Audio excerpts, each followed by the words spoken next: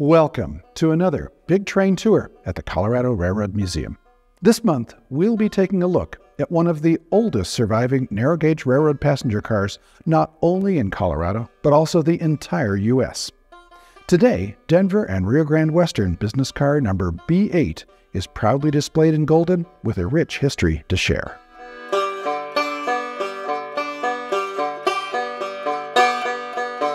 Hi, I'm Paul Hammond, Executive Director of the Colorado Railroad Museum.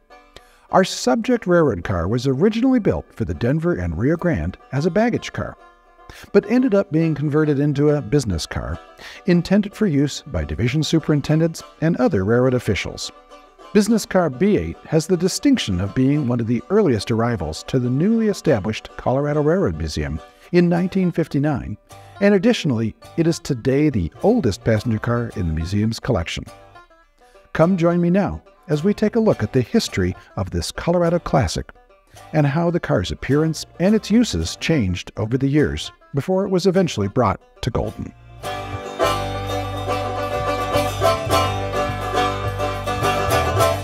As is the case with many of the older railroad cars in the museum's collection, our subject, car number B-8, offers a look into the versatility of wood car building.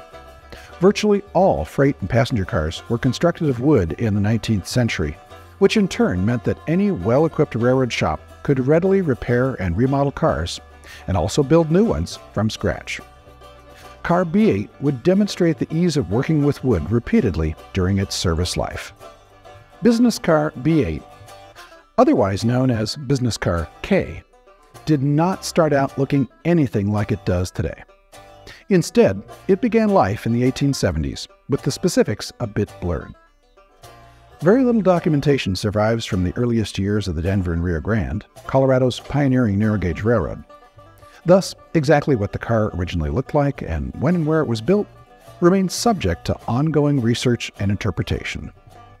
Some accounts suggest that it was originally a baggage car carrying the number 1, while others suggest it was a coach numbered 4. These dueling accounts likely are due to the fact that another car was originally intended to become the original business car K. For some reason, the designation was assigned but never actually applied, and then things changed. The car that would actually become our subject car, business car K, was thus the second car to be assigned this letter. The most likely predecessor to this second car K was Denver and Rio Grande baggage car number 1.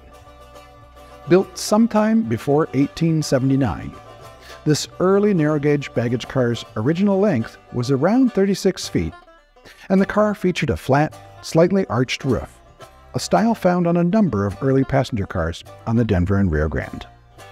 Operating on the Rio Grande in the late 1870s, baggage car number 1 would have spent most of its time running between Denver and Pueblo. This limited operating territory was a consequence of the fact that the 3-foot gauge railroad had not yet launched its westward expansion plans, which would begin in earnest about 1880. A Denver and Rio Grande map from the very next year's official guide of the railways shows the railroad in the midst of this ambitious expansion circa 1881. The expansion included the railroad's new main line through the Royal Gorge, which was being constructed over Marshall Pass to Gunnison, then on to Grand Junction and Salt Lake City.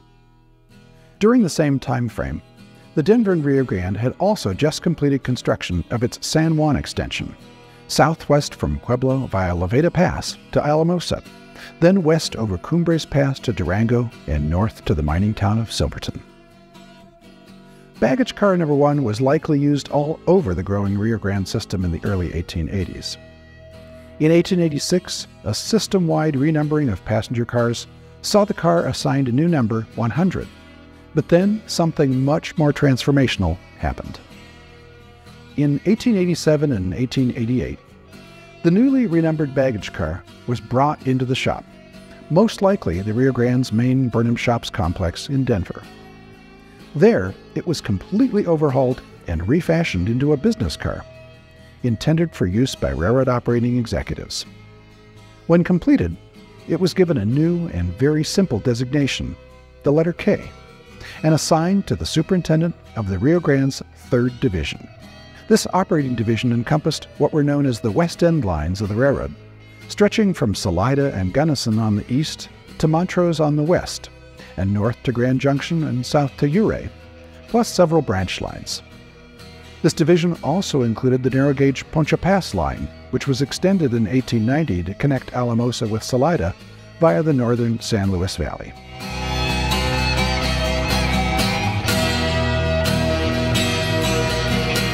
In this pre-automobile age, railroad executives needed to travel along their railroad to conduct business and inspect facilities. A purpose-built car, such as K, served rather like a traveling mobile headquarters, comparable perhaps to a stylish recreational vehicle today. A desk provided office space. Meals were prepared and served on board, and of course, sleeping accommodations for 10 were provided for those traveling along with the superintendent. Business Car K was described in an 1891 written account as being equipped with a Baker heater and oil lamps for lighting. There was an observation room with large windows, plus an open platform with a railing at the rear, 4 sections which could serve as seating during the daytime and be converted into beds at night, a full kitchen, plus a toilet saloon. The kitchen or galley area was quite compact on the car. The Baker heater, which supplied heat for the entire car, was located next to a wood-fired stove. The car's cook, likely the only service personnel assigned when the car was on the road, slept in a wood upper berth, which pulled down at night above the sink and the food preparation surfaces. This folio drawing from company records shows Car K as it appeared between 1888 and 1916. The car body itself was 35 feet 10.5 inches long and 8 feet 2 inches wide. The car's roofline features the upper clear-story roof, plunging down at the ends to create a distinctive form known as bullnose. Car K originally sported a rich maroon color, utilized by the Denver and Rio Grande on all of its passenger cars prior to 1918. Less than 10 years after it launched major narrow-gauge railroad expansions into western Colorado, the Denver and Rio Grande was busy creating a standard-gauge mainline route between Denver, Pueblo, Grand Junction, and Salt Lake City. This new standard-gauge route was necessary in order to stave off east-west competitors, including the Colorado Midland Railroad. The new standard-gauge mainline, which headed west from Pueblo and north out of Salida, then up and over Tennessee Pass and west through Glenwood Canyon to Grand Junction, was completed in 1890. The Rio Grande Western, an affiliate of the Denver and Rio Grande, standard-gauged and operated the connecting route between Grand Junction and Salt Lake City. During standard gauging of the line, Business Car K reportedly was equipped with standard-gauge trucks and assigned to a railroad superintendent based in Leadville. The car was used in work trains as crews between Leadville, Glenwood Springs, and Aspen labored to convert the Denver and Rio Grande's tracks from narrow to standard gauge. Other Rio Grande business cars were used similarly just a few years later, when crews standard-gauged the railroad's tracks over Levada Pass between Walsenburg and Alamosa in 1899.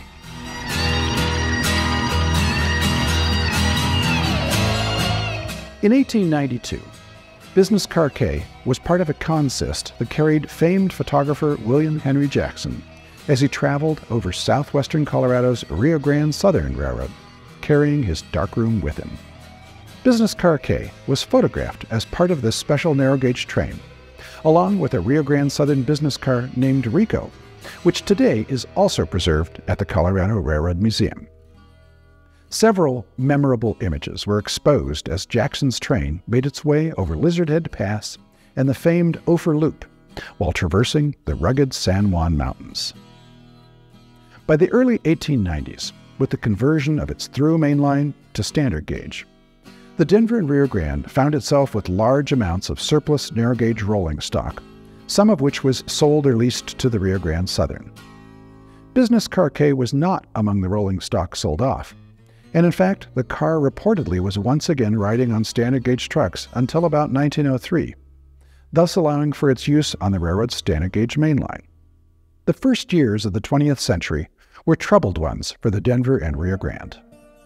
Financier George Gould, son of the late railroad speculator Jay Gould, took control of the company along with the connecting Rio Grande Western and the Missouri Pacific railroads. Together, these three lines became Gould's money machines to finance construction of the Western Pacific Railroad between Salt Lake City and Oakland, California, via scenic Feather River Canyon in the Sierra Nevada range. In practice, this outside financial control meant the Denver and Rio Grande had very little money to spend on purchasing new rolling stock and motive power. It made do by, among other things, purchasing second-hand locomotives and rebuilding and renumbering older passenger cars and freight cars. By 1913, Business Car K was given a new designation, B-8, but otherwise it continued in service pretty much unchanged. In 1916, two of the four sleeping sections in car B-8 were removed and replaced by a pair of lockers. This in turn allowed the observation room at the rear of the car to be enlarged significantly, with a sofa now added for comfort. An ice compartment for perishable food storage while on the road was added about this same time. It occupied a portion of the car's forward platform just outside the kitchen end door. In 1922, the car body and platforms were modified and extension side bearings applied as part of a general fleet upgrade to all narrow-gauge passenger cars on the railroad. These changes created a lower center of gravity, helping to lessen the chances of derailments at speed. At some point, the car was upgraded with a water system that used compressed air from the brake system to force-feed water into the car from storage tanks. An ingenious part of the system was that hot water was provided via a pipe routed into the cooking stove. The Rio Grande's 1923 official roster noted that Business Car B-8 has standard and narrow-gauge trucks, suggesting that the 3rd Division Superintendent could use it anywhere within his division, simply by having the car's trucks or wheel sets changed. This, of course, would require jacking the car up to make the change, and it must have been an interesting sight to see this relatively narrow car riding on standard-gauge trucks. Unfortunately, no pictures are known to exist showing car B-8 in this service.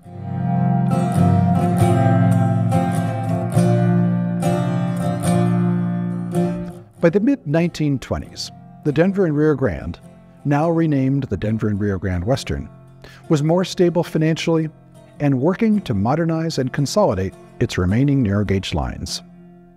Car B-8 became surplus to the railroad's needs, and in 1927, it was sold to the Uinta Railway, headquartered at Mac, Colorado.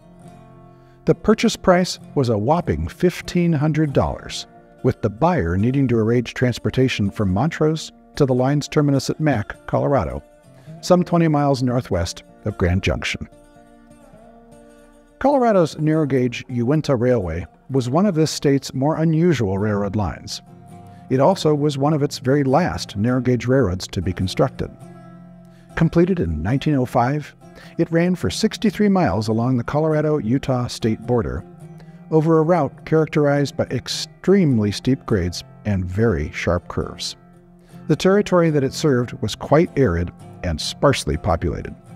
The line's primary reason for existence was gilsonite, a very pure resinous rock formed from a complex combination of different kinds of hydrocarbons. Used in the early 20th century in a variety of paints and finishes and emulsions, gilsonite had the distinction of being a component in the black lacquer that all early Model T Ford automobiles sported. The Uinta Railway started from the town of Mac, located some 20 miles northwest of Grand Junction. There, the narrow-gauge carrier connected with the Denver and Rio Grande's standard-gauge main line. For the first 25 miles from Mac to Atchee, the Uinta's grades were relatively mild and curvature was limited. Things changed markedly at Atchee, however.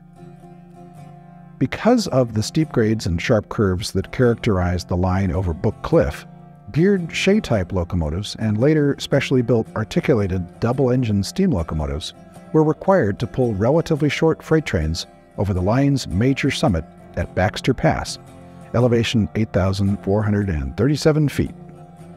Grades were as steep as 7.5% for a 5-mile section. Compare this with the 4% maximum found on the Denver and Rio Grande's early narrow-gauge lines. curvature on this part of the line was extreme as well.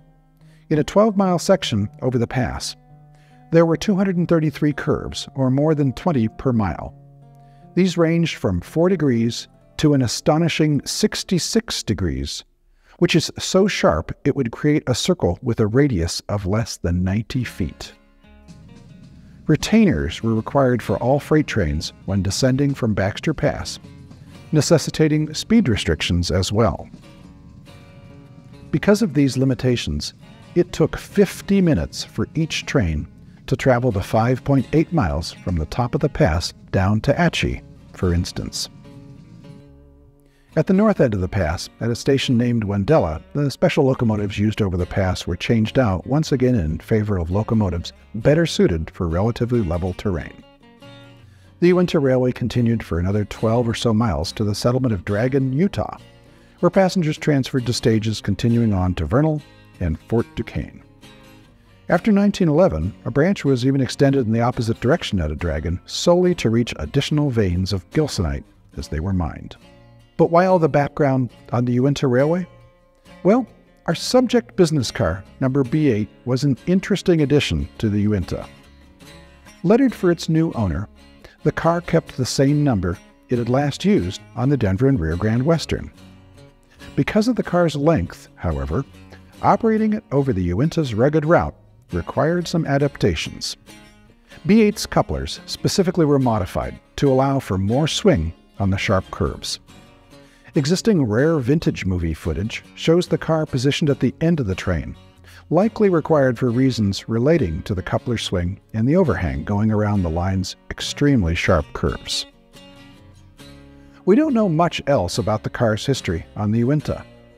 It was photographed several times during the 12 years that it spent on the railroad, and like the rest of the line's locomotives and rolling stock, it appears to have been well cared for.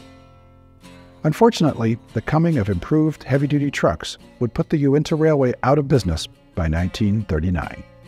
When the line folded, a private party purchased the body of business car B-8 with trucks and running gear removed. It was moved to a farm near Grand Junction, where it would stay for the next 2 decades. While there, it served as a shed and was kept company by the body of another former Uinta Railway passenger car, combination baggage passenger number 50.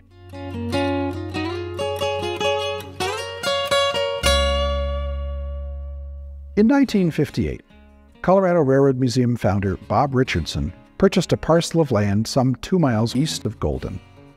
He was planning to relocate the locomotives and cars he had collected at his narrow-gauge motel and museum in Alamosa, as that location was becoming crowded and Bob was having problems with some of the neighbors. The new site in Golden would become today's Colorado Railroad Museum, opening to the public the very next year, in 1959. In May 1959, the museum purchased the car body of business car B-8 for $800. Brought to Golden, Colorado by truck, it was equipped in September 1962 with trucks and couplers taken from Rio Grande Southern outfit car number 0260, making it more or less complete mechanically. Interestingly, outfit car 0260 still exists today. After having its running gear removed, the car body was sold to Michigan's Huckleberry Railroad, where it was fully restored and today is regularly operated.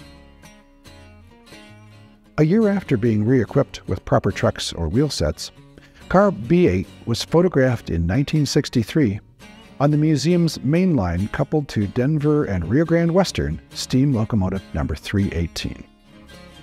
Some 2 decades later, Uinta Railway Combine number 50, which had kept the B-8 company while it remained on the farm near Grand Junction, would also be purchased by the Colorado Railroad Museum and moved to Golden.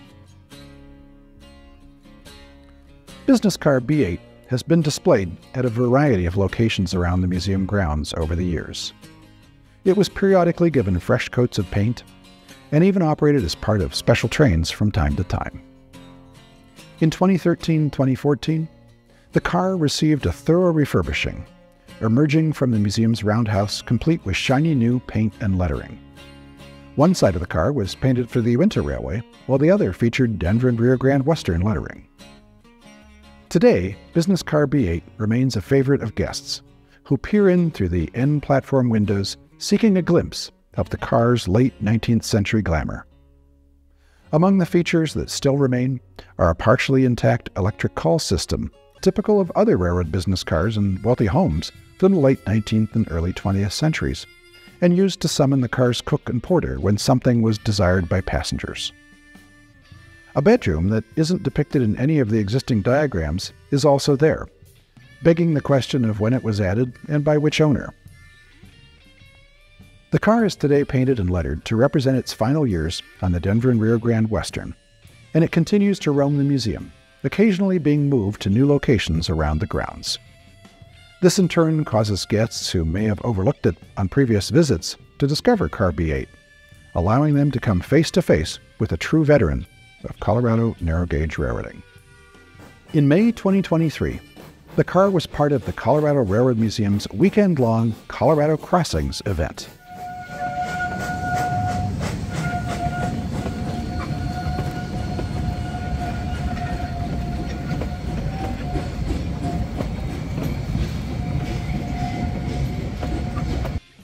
Along with Rio Grande Southern business car Rico, currently painted and lettered to its later appearance as business car B-21, Car B-8 took the place of two other business cars in recreating a special 1946 train.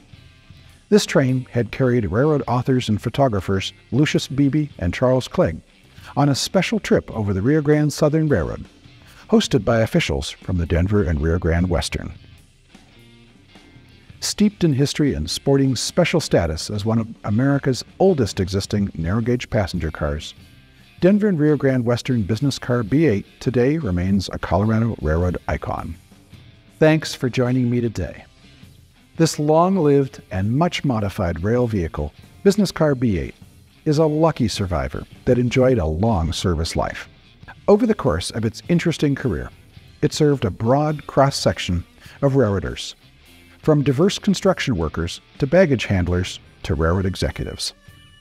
From the 1870s until its retirement in 1939, the car roamed far and wide on the state's network of narrow-gauge railroads, even reaching into a small part of Utah on account of its time spent with the Uinta Railway. I hope you've enjoyed learning about business car B-8, and I also hope that your appreciation for Colorado's rich railroad heritage continues to grow with each and every tour of the museum's collections.